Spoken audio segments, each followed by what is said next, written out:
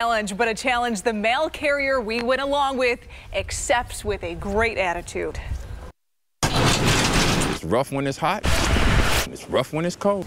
You just got to deal with it. Thomas Terrence has been delivering mail for 15 years. This is a job that's demanding. You got to want to do this. Terrence takes those demands seriously. Not going to quit. No matter what Mother Nature throws at him. You just got to push yourself.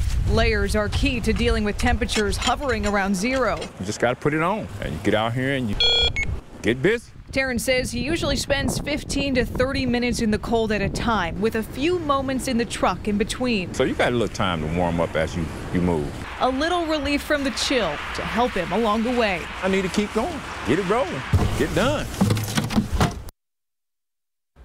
Get it rolling and get done. Terrence has some advice. Please shovel your driveway and especially clean your steps. That can prevent mail carriers from slipping and falling. Pretty much anything helps. Terrence seems like an awesome guy. It must be something with the name. Yeah, I do. I like that name.